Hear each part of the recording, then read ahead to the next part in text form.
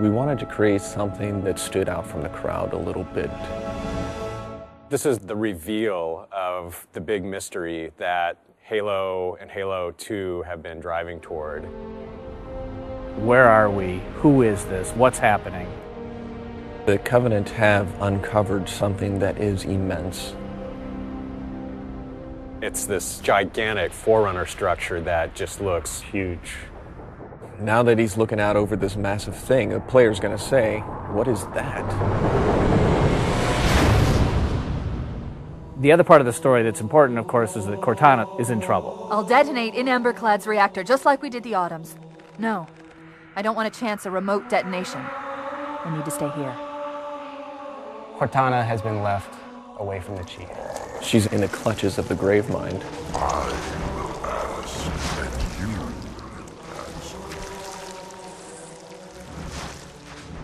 All right. Shoot.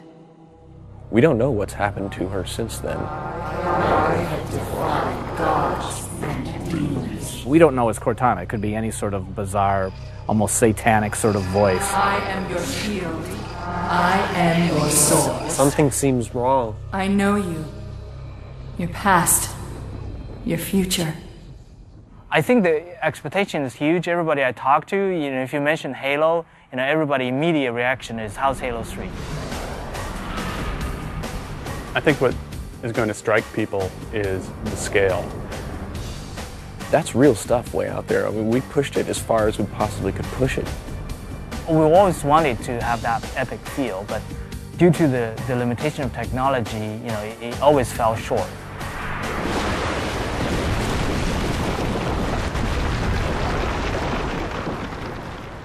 When you're working in high definition, it's a very unforgiving environment. Look at the Master Chief's armor. You see cool things about the Master Chief's armor. You see that he's self-shadowing. You see the textures are very high resolution. There's real-time reflection on his visor. But you look closer, you see he's beat up. He's scratched. He has been through some horrific battle, and we're actually showing that on the Chief this time around. If people show just a pre-rendered movie, then there's always going to be speculation about, well, yeah, sure, your engine's not going to be able to do that. And I think what we're trying to show firmly is that our engine can do the stuff that we say it's going to do, and it's doing it right now. What we're building here is our bar for where we're going to shoot for in real gameplay. It's great. There's 90 guys here. Half of them are artists, half of them are engineers. And it's like oil and water. All the left-brain people and all the right-brain people, and both groups think that they're really the people in charge. Apparently engineering is quite important. Oh, of course, it's a science. I like to draw pretty pictures. So I get to do that, I suppose. It's all about the lighting. It's all about the the additional detail, the bump mapping. I can't remember all their terminologies, and the huda hada and the triple specular shields and so on and so forth. In Halo 3, you have entire dynamic range available for you. So things are bright, things are dark. You have the whole contrast there. For example, the sky. It's a new way of doing our sky, like from Halo 2. Every now and then, it'll catch my eye still, and then realizing, wow, I can't believe we're able to pull that off. For the announcement, it's gone really well. It hasn't been as much of a monkey shit fight as it could have been. Pooned would be people make decisions that affect us and they don't really worry about it. Like, oh, it's all right, the sound guys will figure it out at the end of the chain. And we do, always, but sometimes it feels a little like he got shat on a few too many times. Everyone else is prolonging my part of the job. I'm actually just making it better. So that's how that works. I think Marty's is pretty diverse in the way that he composes and the styles that he composes in. The fanfare is actually a new theme. And I don't know if it's ever going to show up ever again. At times he's pulling out, Enya. Oh no, I didn't say that. At times he's paying homage to other artists. There are no monks singing in this. The only hint that I want to give anybody that this is Halo is that I'm going to be in E Dorian. I actually just played an octave on the piano, just straight E's. When I played it back, I realized that it instantly got my attention. For this one, we had a great session with live orchestra, which is a bit above and beyond what we've done in the past.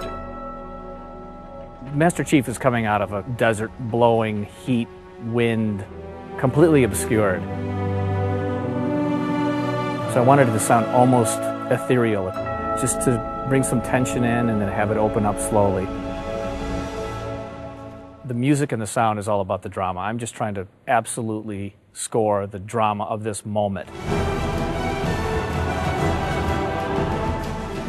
I mean, I think in the end, you're absolutely going to be able to play exactly what you're watching in this trailer.